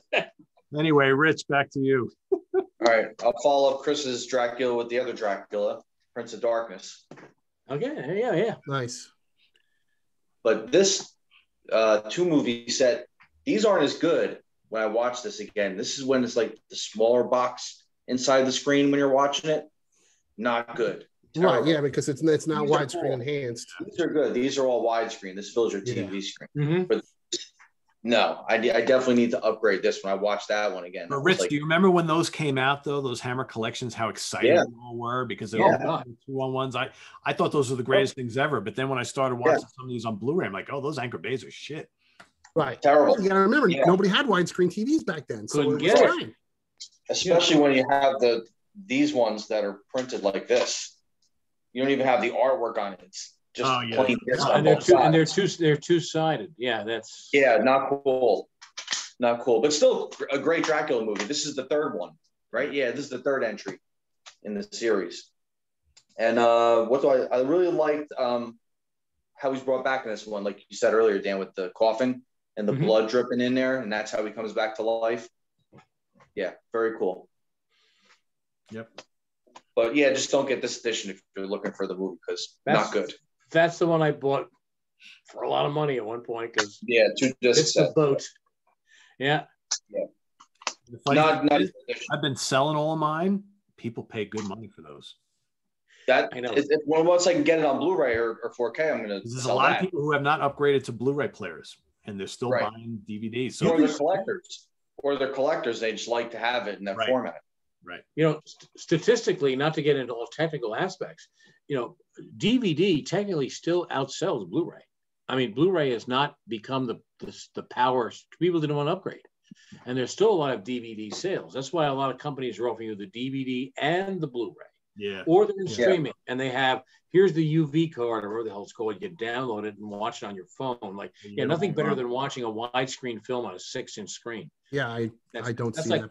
Yeah, that's like watching a film called The Attack of the 50-Foot Midget. It makes no sense. It's an oxymoron, So too, some movies, they just look better on DVD because if it's too sharp, it's too much resolution, it shows the imperfections. Yeah. So sometimes it's good to have, maybe an older film or something that's not, with a higher budget or well processed enough, and you can watch it in a regular DVD format and it still looks good. They have. It's funny, not to change subject, but I have friends of mine that are like critics on certain film, mostly classic films from the 40s and stuff. And they recently came out with some Laurel and Hardy stuff. And all restoration, we're going to do this and that. And they call it digital scrubbing. on older films. And sometimes digital scrubbing, the biggest complaint about this Laurel and Hardy thing is that, and they become gun shy, is that it is so scrubbed, so clean. Everybody comes out looking like they're a puppet on Supercar. It's the best way to describe it. There's nothing, it's just too clean. People look flat. Yeah. And so that's why I think, there's a lot of, we'll call them video snobs, or people that are actually reviewing stuff. They really go after this stuff and say, you're doing it over the top. And as Peter had said at one point, not in a bad sense, when you watch Curse of Frankenstein, it's like, wow, that's where the makeup ends and his real skin begins. Yeah, you see the little imperfections in here, and yeah. And as a matter of fact, with the Universal show we did, we talked about a film called Horror Island, which was always around as a 16 millimeter, very dark, murky print. When they transferred it to Blu-ray without scrubbing it, you could see a backstage hand moving something under the stage or under the set. That's how involved it was. So sometimes Blu-ray is your worst enemy. Well, you can see everything now, right? Yeah. All right, my number 5. Again, we've talked about it a bit. Dracula, Prince of Darkness. Dig it. Christopher Lee's Dracula, can't go wrong. This is also a Scream Factory. Really nice job on this. I'm not going to spend too much time talking about it because we all love it, and that's my number 5. Right. Back to Dan for number 4. Back to me. Well, I'm going to go with, what did I miss here? Let's see. Something you've already done, so we can move this along. Oh, Captain Kronos, Vampire Hunter. Once again, Chris kind of summed it up, and I'll just reiterate Carolyn Monroe. But he summed it up, and it is kind of fun because it brought kind of a swashbuckling element to the film, and it was just kind of a little tongue-in-cheek. And as Chris said, it's very true. It did very well in the box office, and they were hoping to have it reinvigorate the treasures of or Hammer films, but at that point, just wasn't working, and that was it. So, like it, fun, tongue-in-cheek. I think you and I had a conversation with it many moons ago about Captain Kronos, Vampire Hunter. A very short conversation, how we both liked it. So that's one of my picks. It's a good one. Yeah, it's a fun one. All right, Chris, what do you got? I think this one's already mentioned. The first sequel to Horror of Dracula, Brides of Dracula. It's a lot of fun, a lot of action. Peter Cushing is unbelievable in it. He does a lot of jumping around and fighting. Really, the only negative is that they couldn't get Christopher Lee back. But even without Christopher Lee, it's really a fun, action-packed, fast-paced movie. And the guy they got to play the vampire is really good. Yeah. So yeah, it's a fun movie. Cool. All right, Rich, number 4. All right, I'm gonna go to 1970 and dinosaurs, because I'm a big fan of dinosaurs and monsters, giant monsters. Nice. So when dinosaurs ruled the earth. Yeah. Love this one. Got Victoria. So what's in this one? This is what's in this one? You got the plesiosaur, the water monster that comes onto the water dinosaur that comes onto the land. Yep. And you got the Torosaurus, not your traditional Triceratops. You got Torosaurus in there. Good special effects too. Being a kid and loving dinosaurs growing up, and then you're seeing this, and you got a pretty girl in there as well, and dinosaurs that look realistic. I was sold, and still holds up to this day when I watch it. Even the little baby dinosaur. Yeah, he's cute. Yeah. It's basically like the sequel to 1 Million Years BC, except they couldn't get Harryhausen. They got the next best thing. I forget what his name is, but he does a really good job in it. Let's see. But it looks great. Yeah, the special effects are great. Creature effects are Raquel Welch. What's that? You don't have Raquel Welch, though. You don't, but the girl in this is pretty, too. Oh, yeah. She is. Oh, I didn't know. I did not expect him to get any second rates. No. No. They knew how to cast their women for all of us young. I got a little men. Oh yeah. But yeah, this was cool. Yeah, I'm a fan of that. I dig it. Yeah, I don't know. I love dinosaur films. Stop motion dinosaurs. Sign me up. Sign me up. And when we were young, we didn't see anything that looked that good. True. 1970, right? True. All right, my number 4, we have talked about quite a bit today, but I love it. The Devil Rides Out. There's the devil to go to Mendes there, of course, with the damsel in distress. Christopher Lee, awesome in this film. I love it. I think it's creepy. It's got that occult feel you'd like. And yeah, they weren't really doing films like this back then. And it's kind of tame by today's standards, but I still think it holds up really, really well. And I wish they did more of this type of thing. But that's my number 4. Pretty high. I like it a lot. Okay. All right, Dan, back to you. Number 3. Yeah, I'm just looking at my list here because I'm crossing things out, and I really can't even read my crossouts on what I've crossed out or not. I'm sorry. Wait, hold on a second, Dan. The special effects was Jim Danforth. I know that name. Yep. Stop motion creature effects, Jim Danforth. Yeah, very well done. My next favorite film is The Lost Continent. No, I'm just kidding. That is a film I never saw in the theaters, and now I understand why at Suncoast Video that Viking Queen and The Vengeance of She was found in the cutout bin for $3.99. Oh, I got them all from Suncoast. I have all the the Lost cutout Continent versions. is definitely the best of those 3. Absolutely. Not the Lost So Continent. wacky. I was being satirical about that because I watched it. I go, what the fuck is going on here? True to form, though, they did hire a very buxom woman, and she's wearing little pontoon shoes as they walk across the swamp. But that's not my choice. I had to share that in the Hammer evening. People would appreciate it. Some of the worst rubber monsters ever. If I had more time, because I found the Lost Continent DVD in my collection, it's like, oh, fuck, I would love to rewatch it because I haven't seen it in years. I've tried. It's a type of thing you have to watch at 3 a.m. when you're drunk and you have Burger King sitting in your lap or something crazy like that, But it's so weird. It's out there. I bought it on Blu-ray. It's like I just had to have it because it's. Of course, you're upgrading it because you have a 75-inch TV. Of course, everything's gonna be Blu-ray, 4K. Pretty soon you'll have Christopher Lee appearing in your living room. Yeah, I would love that. Anyhow, nonetheless, my choice was not Lost Continent. That was actually tongue-in-cheek and satirical. My choice is The Reptile. The Reptile only once again. Here we go. Another one-off. Another really good one-off.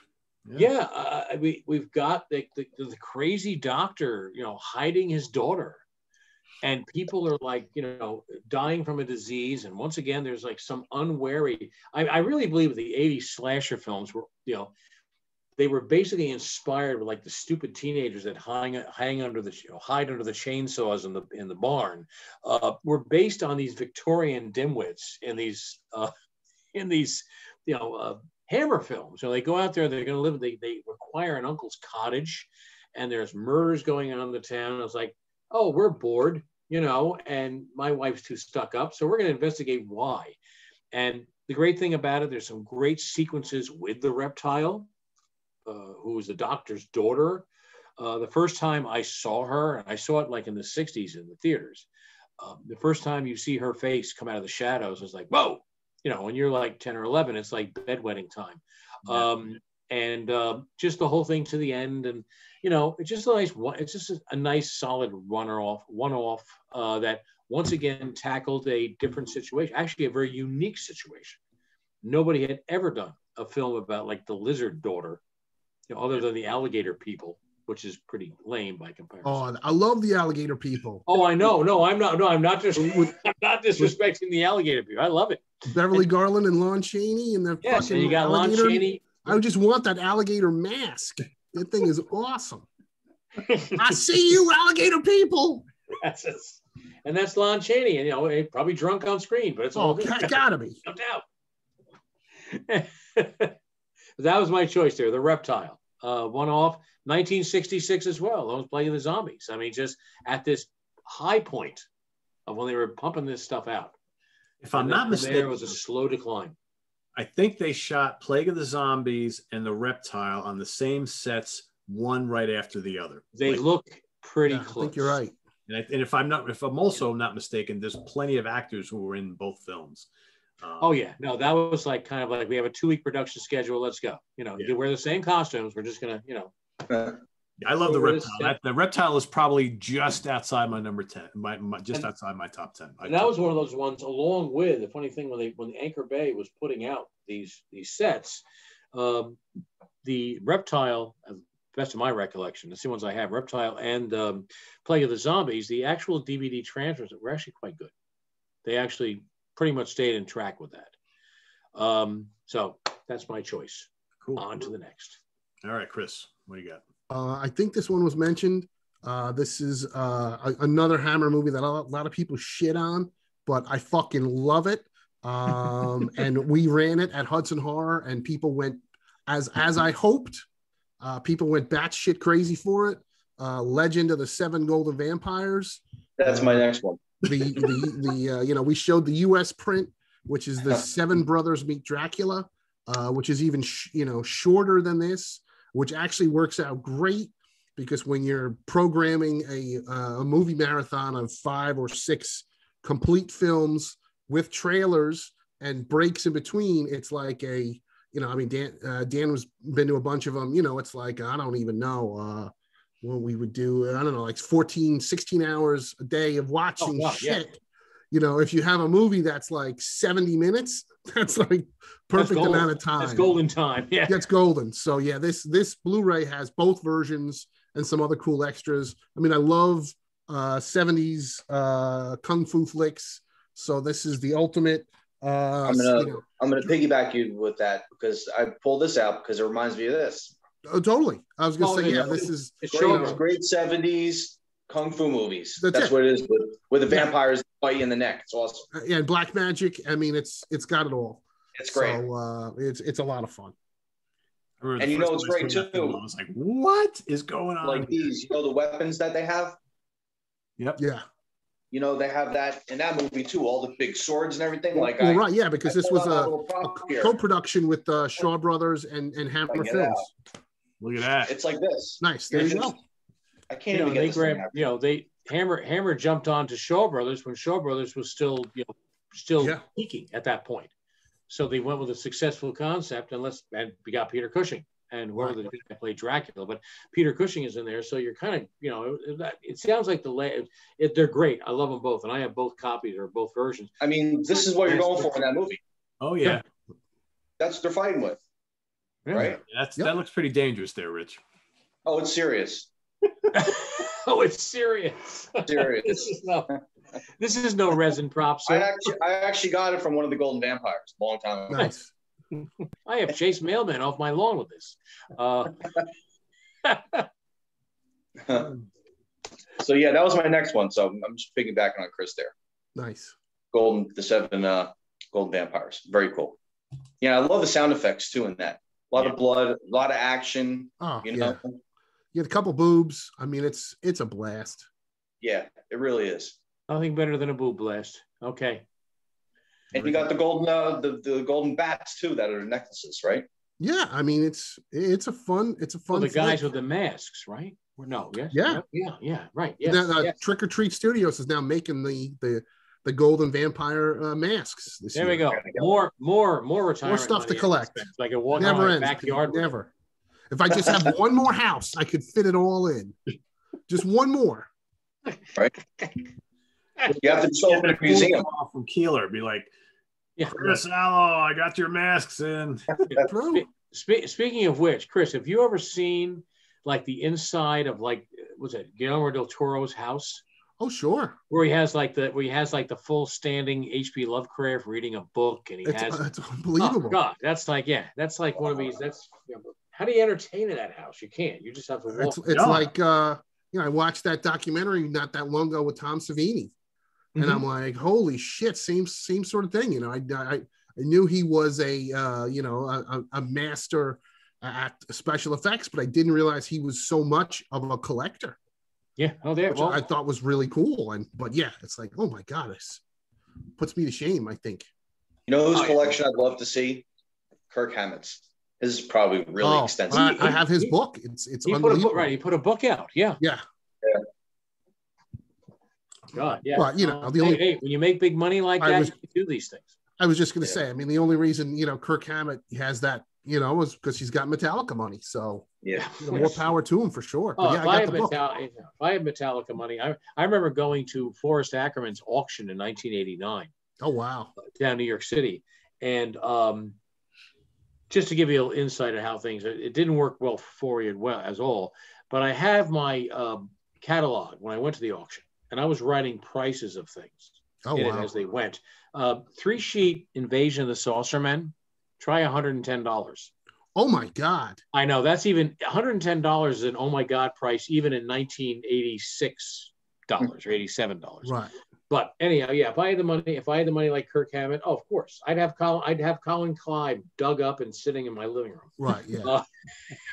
You know, but I think I don't have these money, so I have to sit there and buy bootleg versions of Reanimator 3. Doesn't Kirk though? He has a cutoff point though, doesn't he? Stick to like 50s and 60s and 70s maybe. I don't think he really gets into like the 80s and beyond. No, right? He gets classic. I think he stays. Yeah, 30, he's 40s, like he's hardcore into the classics. Yeah, I mean, you're talking like 30s, 40s, 50s. I think. Yeah. He has bought some record-setting pieces. Oh yeah, with his money. You're talking stuff that only you hear about. Yeah. So he's got money to spend. Oh, must be nice, right? Hey, can't take it with you. You got to put it somewhere, right? So that's right.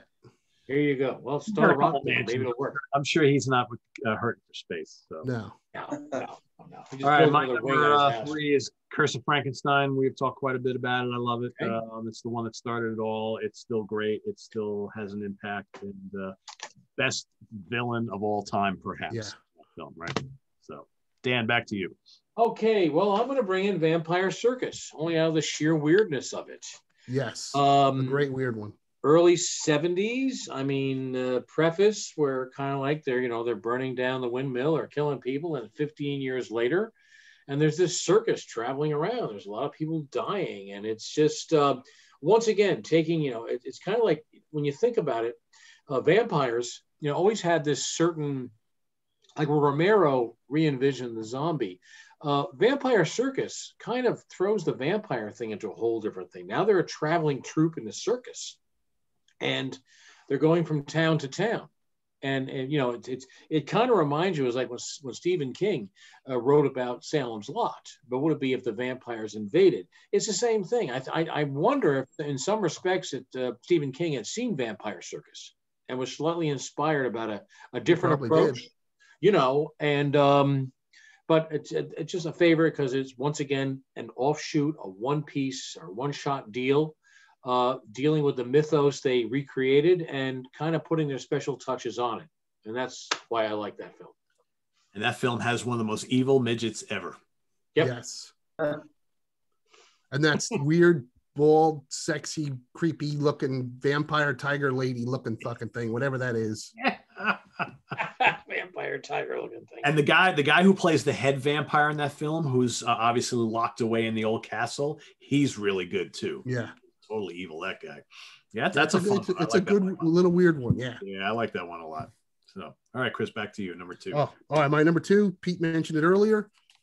This is the DVD, the uncut one. I need to upgrade and get the Blu-ray.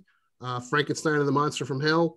Pete covered everything perfectly except the fact that, holy shit, Peter Cushing wears the worst toupee in the history of movies in this movie, which makes no sense because he's got his normal hair in all the other movies. Yeah. And now all of a sudden, Dr. Frankenstein, he looks like he's got the fucking 50s pompadour all of a sudden. It's like, wait, what? But I love it because it looks so bad. And this movie's such a hoot. And violent and gory. And I think at least on the Draculas or the Frankensteins, both Hammer movies, they went out with a bang. Is that a Steve Grogan boot? Yes, it is. Yeah. There you go. I know his artwork. Yep, that's definitely for him. All right. Rich, what do you got? All right, we got 2 more, right? Yep. Correct? All right, I'm going to throw in one more Dracula movie. I think like I said, it goes back to my childhood and Castle Dracula down in Wildwood and going inside of it because it was like literally going into one of the movies. Yeah. So I really like this one. That's a good one. Yeah. And this probably has my favorite demise of him is his death when he gets impaled on the cross. And this story is cool too, but it's different because he's going kind of head to head with the church too, priest in this one. And you don't see that often. So, yeah. That's kind of one of the forgotten ones. That the one gets talked about the least, I think, out of all of them. And that's a very solid film. Yeah. Love the castle too. Again, the castle's great. The location's great. Big giant door and everything. Yep. And when he goes over the edge, his ending is awesome. You got to see it just for the ending. Oh yeah. And the priest is, the priest is reciting stuff from the Bible while all this is happening. Yeah, it's cool. Very good. What, Dan? Yeah, interesting bit of trivia about Taste of Blood, Dracula, and Dracula's Risen from the Grave. For many years, when the early video era came out, you saw Horror of Dracula. You saw The Curse of Frankenstein on the big clamshell boxes. And for many years, you couldn't get a hold of those two films in particular. And those two films were actually done under the moniker of Warner Brothers 7 Arts. And that was tied up legally for a number of years. Huh. It came that's why they did not come out in the earliest days of video. They were tied up for about 3 or 4 years, 5 years maybe. And this is the fourth movie, by the way. It says Warner Brothers 7 Arts. And that was a division of Warner Brothers that got it's kind of like John Wayne's films. There were like 3 or 4 films that got lost from the 50s. They got tied up in some legal pissing match somewhere. But anyhow, I'm glad. Does anybody have this on Blu-ray? And you guys have this on Blu-ray? That comes in that box set. Yeah. It's that box set of the 4 films that Peter showed. I gotta get that one. Because this looks great too, but I would love to see it on Blu-ray. Yeah. Now, do you know if this is, a different cut? Is that uncut or is it all one cut? Do we know? These are all the uncut. Yeah. The ones that on that the 4 film setup, that one with Taste of Blood and Dracula's Risen from the Grave. Yeah, Frankenstein must be. This one, the one I have here, or the one that Pete has? The one that Peter has in the Blu-ray. That's what you can get in Blu-ray, right? You can get a separate piece of it in Blu-ray, like separately, but that's actually the most. That's the most, let's say, financially, savings-wise to get the 4 of them on it. 92 minutes. I don't know how long is the one you have, Rich. This is 92 minutes. Okay, yeah. So it's the same. So probably the same cut. Yeah. Surprised nobody's mentioned Stars of Dracula. You know what's weird on these two? It's rated G. How is this rated G? I have no idea. Yeah. Well, the rating system too was very different, way back when. It should not be rated G. Look at, I love the Planet of the Apes movies. 4 out of those 5 movies are rated G. Yeah. You see Charlton Heston's ass in the original Planet of the Apes, but Midnight Cowboy was X. Yeah. So, so it's, it's insane. Right. So it's, Well, look at, isn't Jaws PG? Yeah. I was going to say Jaws, which is one of the scariest movies of all time, is PG. Yeah. But, and me and Pete have talked about this is totally off subject, but all the Friday the 13th that got cut to ribbons so they could get an R today, that would be laughed at. Those movies PG-13 today. Yeah. Everything that got cut out would have been left back in and it still would have been rated R. And that was based on bloodshed or massacre or whatever. Something, there's 2 seconds more, too much blood in it. But nowadays, they try to do horror right now because of our politically correct world. They try to make most horror to be PG. There's no such thing as an R rating. Right. I think they're really pushing towards sanitized horror. With The Walking Dead, which is beyond gory, which you could see on TV, there would be no problem. See, that's a cable channel. Cable has a lot of, cable has a lot of leeway. Not cable as in HBO Cinemax, but FX and those AMC, which AMC shockingly, since you pay for that channel technically or somewhere along the lines, they have some leeway. Not much. It's a warped. We talked a couple episodes ago about Piranha 3D. When you have a severed penis floating in the middle of the screen in 3D and it's an R-rated movie, you can pretty much fucking get away with anything nowadays. Well, look especially in 4K. You guys watch Terrifier. How over the top is that? Yeah, that was gory. Yeah, and that's rated R. Yeah. Well, what was just that one scene? That one death. That could have been an X, right? Yeah, for sure. And years ago, it would have been. What was Day of the Dead rated when they pulled Joe Pilato apart? That was unrated. No, that was unrated. They didn't rate it. Okay, gotcha. Okay, they couldn't get an R. Pretty grim. That's pretty grim. But today, maybe that would be an R. Yeah. Yeah. Today they'd be showing at kids' parties. Yeah.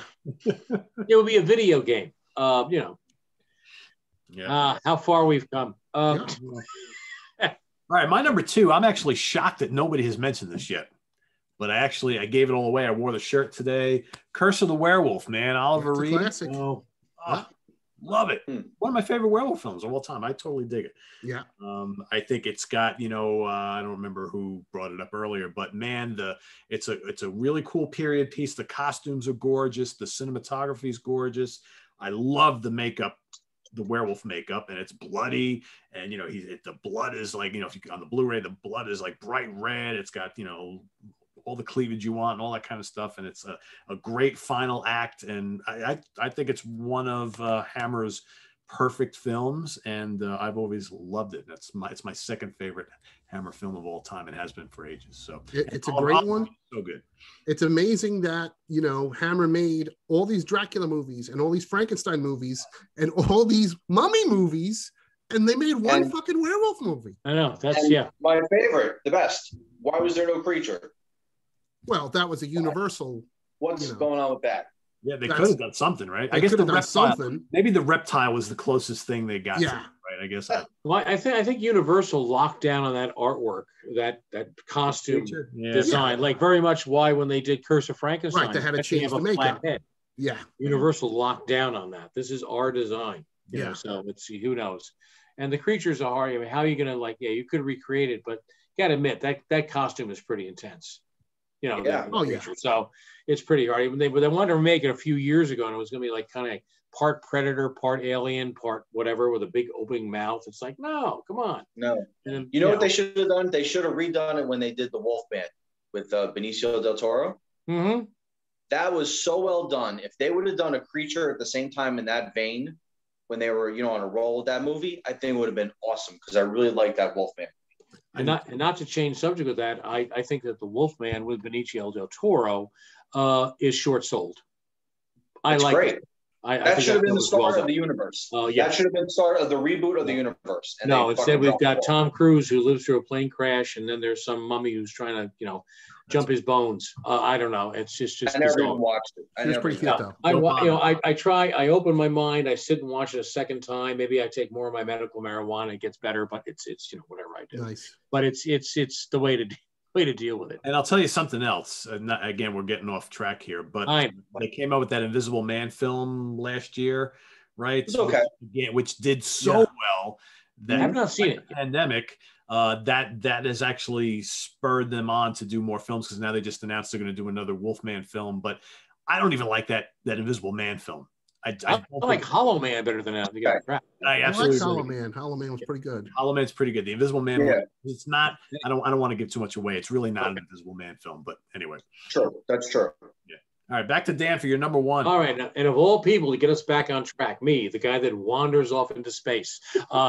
Anyhow, my last pick is just something I took just to be sentimental, and just to be the fact that Hammer's a studio that was around for many years. But I'm going to say The Mystery of Marie Celeste with Bela Lugosi. Wow, yeah. That is a Hammer film. It is, yeah. Hammer made like about 4 to 6 movies between 1935 and 1936. And then they disappeared. And they didn't come back until after the war. And they started, of course, with action and spy and comedies and things. And they got into the horror.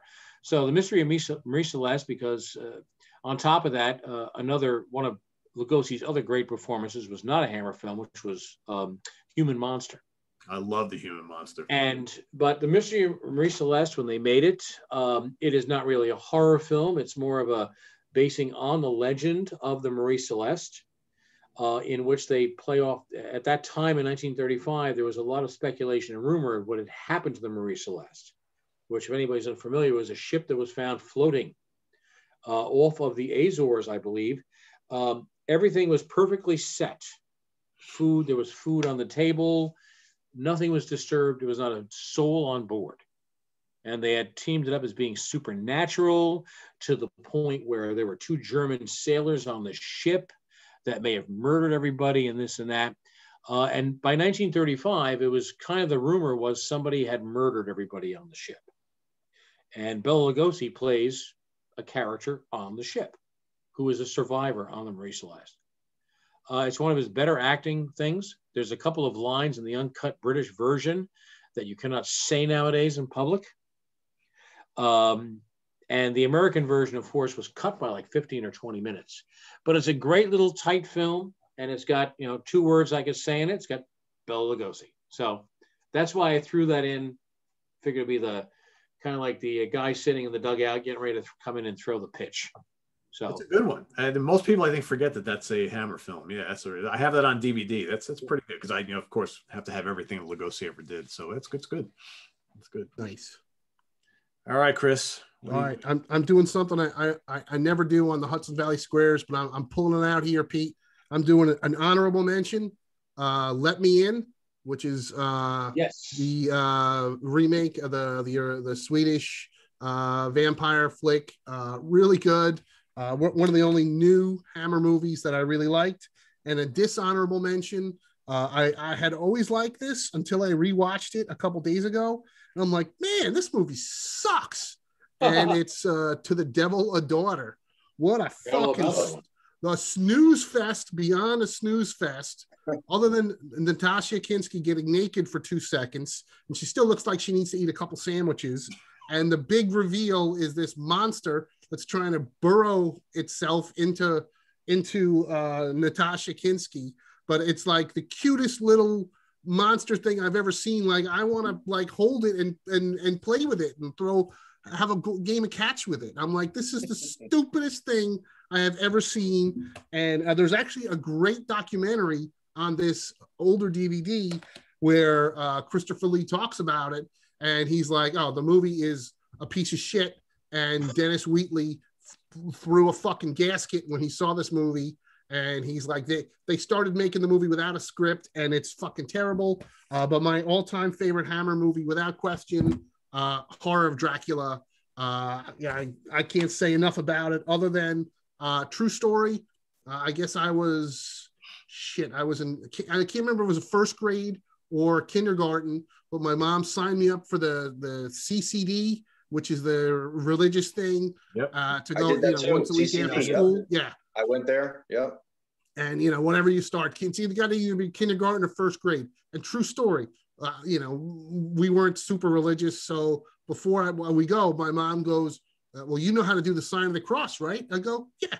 I remember this in my bedroom when I was 5, 6 years old. I was like, all right, well, let me see the sign of the cross. So I went like this, because that was what Peter Cushing did with the candelabras that I had seen as a kid in Horror of Dracula. So of course that's not really how you do the sign of the cross. But no. I know? I was like 5. But man, this is a great flick. And Dan's right. The uncut version with the Japanese extra footage is it's amazing that they could find that footage, and it's great. I know I've said on other shows I'm named Christopher Lee. And man, this movie is just unbelievable. I think he's the best Dracula ever. Peter Cushing is the definitive Van Helsing. I personally don't know if we'll ever see anybody better in either role, but I kind of doubt it. Yeah, I don't. And how they restored that Japanese footage. So when you see that Japanese footage, what they took to restore to put it back into that British print, that film was in pretty rough shape. Yeah. It's unbelievable. It's always, nowadays is totally different, but it is amazing to think, oh my God, 60 years ago, 65, whatever, that some of this footage, is out there. Because now everybody that makes a movie is always thinking, well, you got to keep all the extras for, DVDs and Blu-rays and all foreign things or whatever else. But back then things just vanished. Yeah. Snips and clips, they're gone. Just throw it away. Yeah. I will say To the Devil Daughter, it's got its moments, but that was the death knell for Hammer. In fact, if I remember correctly, that was the last film they did in the 70s. That was the last horror movie they ever did, and it's the fascinating thing was it was apparently in the UK it was a big hit. Yeah, they made a ton of money, which I didn't know, but they said Hammer was so underwater by that point it didn't matter. They were doomed. Christopher Lee and Peter Helsing. Christopher Lee and Peter Cushing in the title was a moneymaker. Yeah. And I think by the time you know, they both came along. They were working actors, and who said, you know, Hammer didn't take advantage of them, paid them a little bit of money, this and that. And as their status grew, Hammer couldn't afford them anymore. And I think, you know, it's not the fact that, you know, that they drove them to the ground, but, you know, putting Peter Cushing in, and they used Peter Cushing and Christopher Lee were in well over 20 movies together, not just horror. They were in films right up to the end of The House of Long Shadows. But that was a money making, you know, who's your star you're going to attach to your film? Yeah. You put Christopher Lee in there, it's like you've got a guaranteed box office. Yeah. And that was a huge punch. You know, you forget too, he was huge in the 70s, man. I mean, Man with the Golden Gun, and he was in a lot, man. And then he ran right through Lord of the Rings and Star Wars. I was going to say, talk about right to the end. Going out on a heavy metal albums. You know, the freaking Star Wars trilogy and the Lord of the Rings. Oh my God! I mean, he was a rock star. Yeah, even did heavy metal albums, if you recall. Yeah. So it's like he was a true rock star and kept his dignity about him. Yep. And you know, a lot of people, I don't know if your audience, I don't know how many people watch this, but you know, in the end, him and Cushing were best of friends. Yeah. And you know, he was devastated when Peter Cushing died. You know, but they were best of friends, which makes for a great working relationship, I guess. So that's all good and said and done. All right, Rich, what do you got for your number one? Last one. Back to my dinosaurs. Nice. All right. I knew somebody to do that. Yes. Because I love dinosaurs as a kid, and I love Godzilla and King Kong and all those kind of movies. So yeah, when I saw this, I was so sold. You know, dinosaurs coming to life. Ray Harryhausen's special effects are so good in this. Just that one fight, what is it, the Triceratops and the Ceratosaurus in this is incredible still. Just the way the camera moves around when it gets behind the rock and you're looking through the rock and watching the fight from the people's point of view, still looks incredible on film. Yeah, always loved it. That's a powerhouse Harryhausen production right there. Yeah. It still looks great. All the effects. Another one of those films, like the film is so like fast moving and everything like that. And there's like no dialogue except for what they say, like one word. Oh, was it Atuk or I don't know. There's like one you don't even know what they're saying. Yeah, it doesn't even matter. Yeah, you're just watching. You know how they're moving around just to carry the story of how they're surviving. You know, and fighting against the other tribe. But it's really about those visuals of when the dinosaurs and creatures are on screen. It looks great. Yeah, I agree. I dig that a lot. That also, that one and what was the other one I said? The Reptile are right outside my top 10. I love them both. I could probably easily, if we were to do this again in a month, I'd probably find a way to squeeze 1 million years BC into mine. But well, kind of predictably, my favorite is Horror of Dracula as well. This is just an absolute classic. One of the best. All of us have it on our list, right? Everyone. Yeah, this is. I just didn't want to mention it. Like I said, I knew somebody else would mention it, and I try to come in from the outside, with some weird stuff. But I like all Hammer films, even The Lost Continent. But well, I'm going to throw out a couple of honorable mentions just because nobody mentioned it tonight. So, The Abominable Snowman. That's a good one. Which I like a lot. And then Fear in the Night, which has Cushing, and Joan Collins, another real creepy, weird movie. And that's it. My other honorable mentions everybody mentioned. But so which films only got mentioned once tonight? Does anybody have one in their list that only got one mention? I think Curse of the Werewolf for me, I think is the only one. I Die, My Darling for me. Yeah. Yep. Reptile. Curse of Plague of the Zombies. Yep. I think anybody else had that on their list. 7 Golden Vampires, right? No, Rich, you. Me and Chris picked the Golden Vampires. Yep. And I got 2 others, the 2 dinosaur movies. Nobody picked those. That's right. We did those, and and Dr. Jekyll and Hyde. Well, Maniac and The Mystery of the Marie Celeste. So yes. Speaking of Dr. Jekyll, in this set, I watched The Two Faces of Dr. Jekyll. That's not really good. I couldn't get into it. No, I like that. That's going from no facial hair to facial hair, and that's it. I'm like, that's all you're gonna do? Faces. What? 2 faces. I guess it's like It's like Clark Kent with glasses and no They glasses. did Like, the what are we doing? reverse though. They did it. They did the reverse. So when he turns into the Jekyll part, he's actually the suave, good-looking, debonair party animal guy. And when he's in Jekyll mode, he's like the down in the dumps, hairy, soft spoken. All it's just it's a weird movie, but I think it kind of works. I don't know. I couldn't get into it. I watched it again, tried it, see if it would make my top 10, and I was like, eh. Yeah. Some of these films I have not seen in years, so I have to revisit them. It's been probably since they sold them in the theater or on late night television or whatever it was. But some of the major ones. But I want to share one thing. I think one of the downfalls of Hammer films was the fellows that were in the distribution end of it in the United States. I don't know if they formed. It wasn't Amicus Productions. But it was one of those film companies that were putting out a lot of the British films in the early 70s and went head to head with Hammer. Tygon? And things, huh? Tygon? Was it Amicus? Huh? It was either Amicus or Tygon. Those right. Yeah, And that was founded by two guys that were in charge of distribution in the US. And they were able to grab Christopher Lee and Peter Cushing into films. And so they were going head to head with, and they were coming up with that newer, wild, On that note, Amicus had Christopher Lee and Peter Cushing in The Skull. I'm looking at that right now. Yeah. So there you go. Getting back to those 65. Yep. So getting back to those outsiders, something I threatened to show you earlier, we were talking about the bevy of beauties that played in the Hammer films. And this is a film that I actually watched one day on an afternoon on Saturday, and I sat around and watched it a second time for only one scene. Okay. And this is the lovely Ingrid Pitt as she pops literally out of her casket in The House That Dripped Blood. Nice. And that is a thing when you sat there and you went, oh my God, I'm paying another 50 cents for that matinee. And,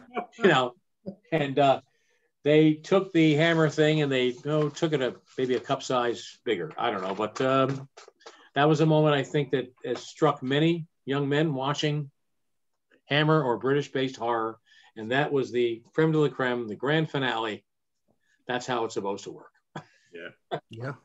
It's another good Warp movie too is Countess Dracula.